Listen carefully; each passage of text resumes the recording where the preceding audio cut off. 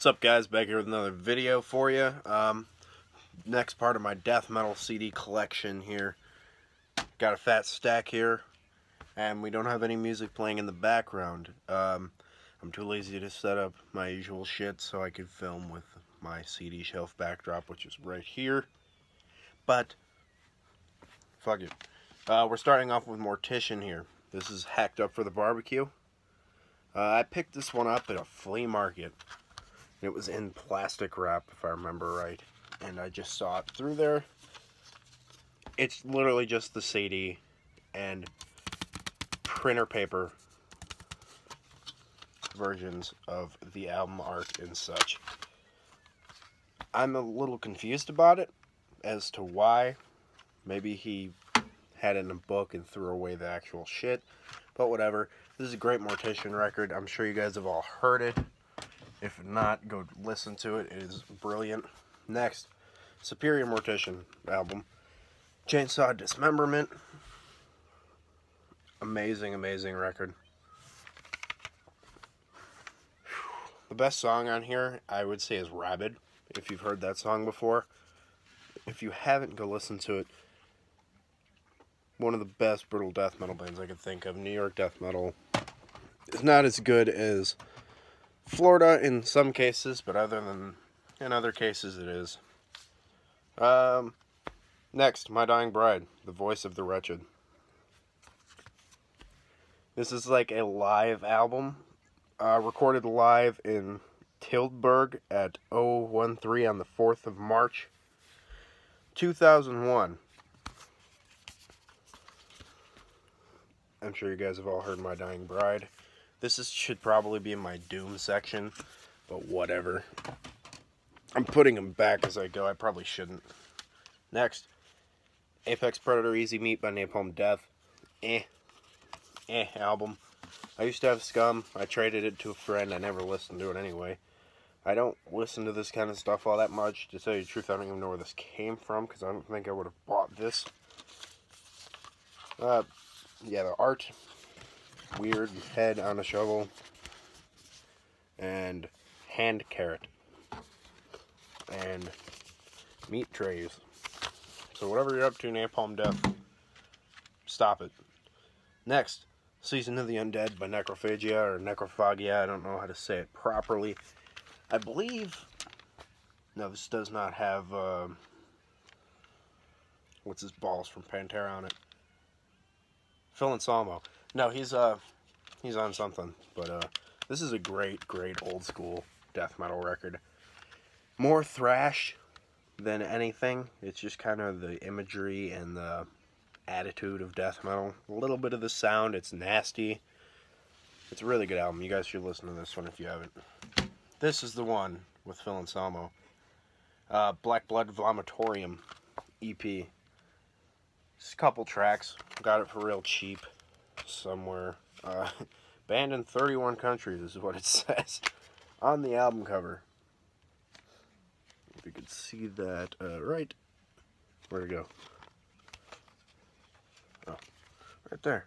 Banned in 31 countries. Yeah, it's an alright EP.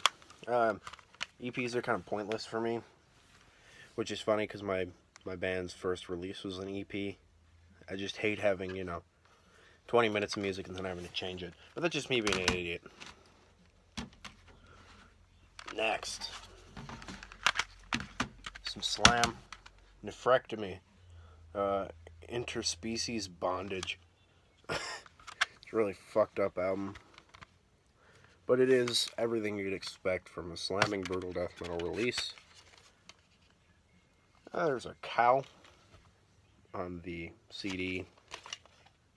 Yeah, it's everything you'd expect from a Slam record. Next is like a death grind band from Chicago called Neckweat. This is Infinite Regress. Played with these guys at the Cobra Lounge, if you're familiar with Chicago at all. Also with the band Burning Churches. It's a good show, a lot of fun. Cool band. They throw down live for sure, which is cool. That's about what grind is good for me. I never really want to listen to it, other than like Impetigo and Repulsion in a studio session, like studio record, but live they're awesome. Next, it's Nile and Their Darkened Shrines. One of my first ever death metal CDs right here. Big fan of Nile, but I don't listen to it all that much because this style is not necessarily my thing. But it is nonetheless a really fucking awesome record. I'm sure you guys have all heard it. Don't need to go too far into it. Next, Chicago band again. Into Night's Requiem Eternal by November's Doom. Death Doom. Really good record. Their first record was far superior, but I find this thing everywhere around here. Not entirely sure why it is literally everywhere for like $5, but it's a great record. Check it out if you like Amorphous and stuff like that. Next, Devil's Conjuries, Volume 1 by Nunslaughter. I think I've played this once. I don't listen to much Nunslaughter, but it is nonetheless fun when I'm in the mood for it. I don't get in this kind of mood all that often. When I listen to metal, there's a 90% chance it's black metal or power metal or folk metal. Then the other 10% is probably doom, and then like 2% is like death metal and thrash. But yeah, Nunslaughter's great. I listened to this yesterday, which is funny because that's kind of contradictory to what I just said. Cause of Death by Obituary. Come on. It's so good. You guys have heard this. Body Bag's the best song Obituary has ever written. And the last one is the single band. And if you don't like Opeth, you can, cut out right about now. Next is Orchid by Opeth. Good album. Has a little bit of blackened tendencies, which is kind of out there for me when it comes to Opeth. But this is one of my favorite bands ever, and it's definitely my favorite death metal band. The song Into the Frost of Winter is amazing. Forest of October, Under the Weeping Moon, In the Mist She Was Standing. Come on. So good. Next, Morning Rise. Black Rose Immortal is the best song on here. To Bid You Farewell is also a great track. I'm going to listen to this later today, actually. Great record. Next, My Arms Your Hearse. Demon That Falls on here. Karma's a great song. I think this is the only recorded cover ever of Circle of the Tyrants by Celtic Frost on here. Great record. Next, I don't have Blackwater Park nor Still Life. Just so you know, this is Deliverance. This is my favorite record for a long, long time. Now, I couldn't tell you what the hell my favorite record is. But Master's Apprentice is on here. That's probably my favorite song on this record. Damnation by Opeth. Kind of a rock album, pretty much. You guys have all heard that one, too. Death Whispered a Lullaby is the best track. Next, special edition of Ghost Reveries.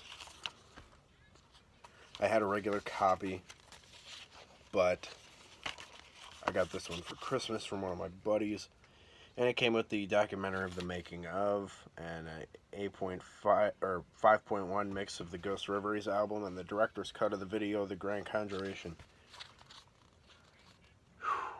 Ghost of Perdition is a great song everybody knows. Hours of Wealth is a good song as well. Next, Watershed. Heir Apparent's on here. Coil's great. The Lotus Eater, Burden. The whole fucking album is awesome. This might actually be my favorite Opeth record, which is weird because it's their last death metal record. CD case is messed up. I don't have, what's it called? I don't know. The next one I have is The Sorceress. I don't have a couple albums. Fuck. The Sorceress in a plastic container thing. I don't listen to this all that much, just because it's, not the best Opeth record. But, what's cool about it, if I could get it out of this damn plastic, okay, fuck, it broke, what is. coolest thing about it is I got it signed by the entire band. Right there. I'm not a nerd for signatures, but when I can get them, I'll get them because they're badass. If you can get them at least. But I don't like to pester band members and shit. Will-O-Wisp is on here. It's my favorite Opeth song off that record. And I'll do a couple more here. Since I got a little bit of time left, I'll do 3 more. Next one is Orloff, Apparitions Among the Graveyard Sky. Really cool, really old sounding Death Doom. Look at how badass that picture is. Man, that's awesome. This band's really cool. I think this is their only full-length release, and it's just like, it's like King Diamond stories with like a Finnish band from the 90s playing the music. Next, Paths of Possession, Promise in Blood, melodic death metal with Corpse Grinder on vocals, which sounds really odd. Excuse me. It's just it's kind of forgettable, but it's alright. It's worth keeping around in case I'm not in the mood for, like, At the Gates of the Black Dahlia Murder or something. And last one is Phalloplasty with Systematic Mutilation. More Slam. I barely ever listen to Slam, and it just keeps kind of showing up at in my collection. Las Vegas based, I believe. But yeah, that'll make it for this one. Next video, we're going to start with Pertinence from Finland. Hope you guys enjoyed it. Keep greasing.